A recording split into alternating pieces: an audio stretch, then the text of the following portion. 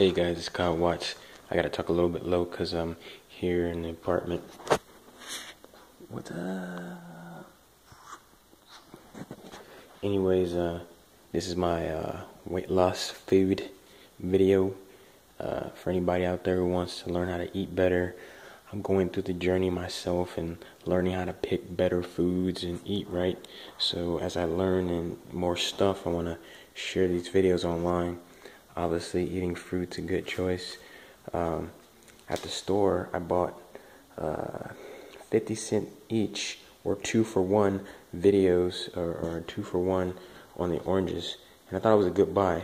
I normally go buy some tropical smoothie or something like that, but I mean, those are great options. But let's face it, you get one smoothie, $5, $6, $7, and then you're done for the day. Me, I work out every day, at least 4 to 6 days a week, and I need energy. So after I have a workout, I might need some energy in the morning, which instead of having a Red Bull in the morning, I'm deciding to have oranges now. Something that gets me pumped up and gives me that little, energy I need for the morning. And then later on when I work out, I need some more energy. So I'm not going to keep buying smoothies all day. So, have an orange in the morning, have one in the evening.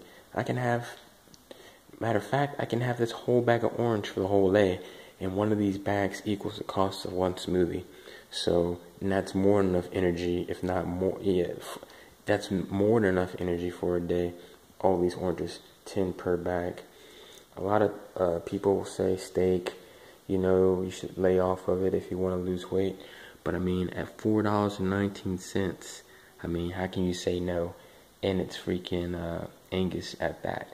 I mean, to me, it's like, know your body, know what you can eat, and just balance, you know what I'm saying? And I'm about to make some spaghetti over here. I got my Prego. Instead of using ground beef, I'm using ground turkey. What I normally do is I'll cook up a certain amount, and I'll put it in microwave containers like this. So in the morning, I can make wraps with the tortillas. There you see is wheat tortillas, and then I'll go over here and make some eggs. So I get some eggs, I get my tortillas, I get some ground turkey, and then I get some cheese that you see over here, and I make a wrap every morning. So before I used to use oatmeal, and I realized that too many carbs, it wasn't really filling me up, and I needed more meat. Dr. Oz says you should have at least 20 grams of protein in the morning. Go ahead and Google that. Dr. Oz, 20 grams of protein. And that should come up. He mentioned one of his TV shows. And so I decided to start doing wraps in the morning. Also, I learned that from a guy named Bill Phillips. Check out his Body for Life book. And I learned a lot of great healthy recipes. There's a lot of stuff you can eat that you don't think you can have. But if you just replace it with certain things. Like the cheese here, I could have got something a little bit lower in fat. But still, cheese is good for you. It's good for your bones. What is that, 9 grams of fat for every 1/4 cup, so that's not bad. And instead of using ground beef, I use ground turkey, less fat or whatnot, and I'll carry some chicken breast around. And like I said, I'm making spaghetti for my lunch, so what I'm gonna do is put it in my lunch bag, and I'm gonna make 2 containers of spaghetti of this, and I just carry my lunch with me, save money. Now I'm all about buying lunch or whatnot, but it gets expensive, so it's better to go ahead and save money and prepare your lunch.